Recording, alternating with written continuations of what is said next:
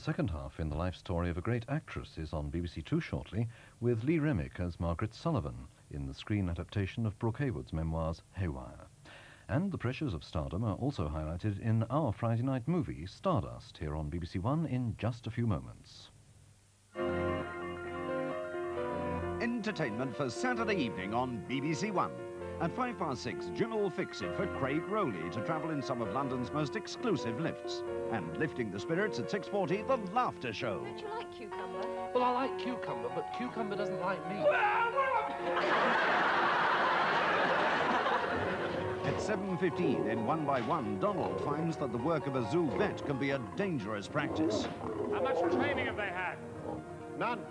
They're still as wild as the day I fetched them from the Kruger National Park. At 8:05, Dynasty and friction between Adam and Alexis. Adam, I am trying to save you from marrying a very sick girl. Go rescue someone else. But from now on, stay out of our lives.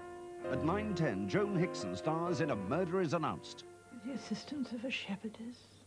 What are you talking about? Murder, my dear. And I won't have a word said against that remarkable cat.